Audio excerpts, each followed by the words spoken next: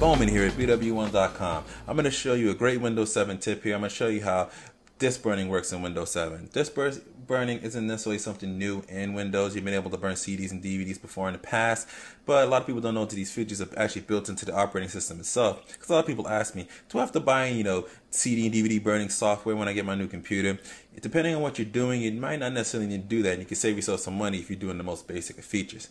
So the first thing I did here is I actually put in a blank DVD R into my computer, into my DVD-ROM drive, DVD-RW drive here, and we'll just double click on it. The first thing it asks you here is how do you want to use a disk. If you choose an option like a USB flash disk, it'll basically allow you to kind of save and edit like it says there. Basically, as you drag content over to it, it's actually burning it at the same time, like a USB flash drive, just burning it to it, and allows you to sort of erase from it as well. It's very similar to sort of how the CD-RW and DVD-RW media work, where you can burn something to it and then you can erase the disk and re-burn over it again. It's very similar to that. It's compatible with most computers running Windows XP, but it could be some compatibility issues depending if you go into different systems. So you might not necessarily want to do that.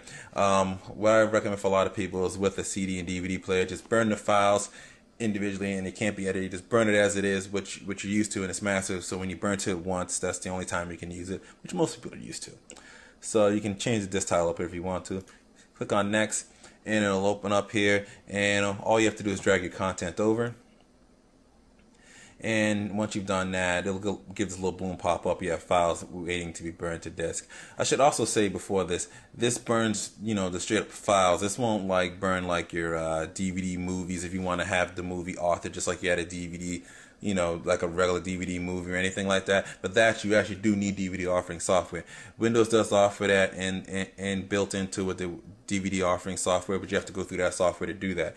This is basically straight up for burning files. So once you've done that, all you have to click at the top here is burn to disk. Once you dragged all your content over, you change the disk title. You want to choose a specific recording speed if you want to, and you click the checkbox if you just want to close the wizard after it's done. You click next, and it will begin the burning process. So that's pretty simple there. It's very simple to do, and if you want to complete it and you're done, you just delete temporary files. It erases all the content you had there before if you don't want to burn up this with the same amount of data on it. So that's pretty simple there. And another cool feature here that they added to Windows 7, by the way, in the last feature that works for CDs and DVDs the same way.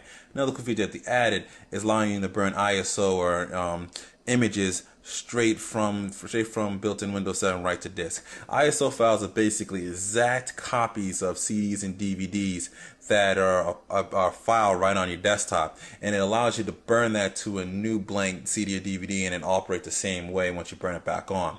So right up here I have an ISO file. All you have to do is right click it and click on burn disk image. Once you've done that, this little menu comes up, and you just have to choose the recorder you want to use, and just click start, and click burn rather, and it goes right away and it starts burning your ISO image. You can click the checkbox to verify disk after burning if you want to verify targeting, make sure it burned right.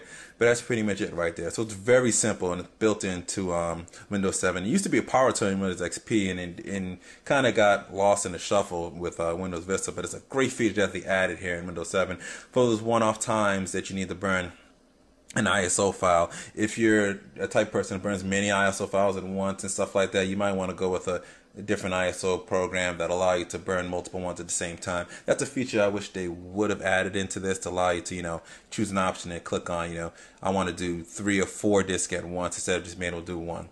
But that's basically it there. It's basic image and CD burning, basic burning right there. It's really just a drag and drop process. It's very simple. You already have it built into Windows.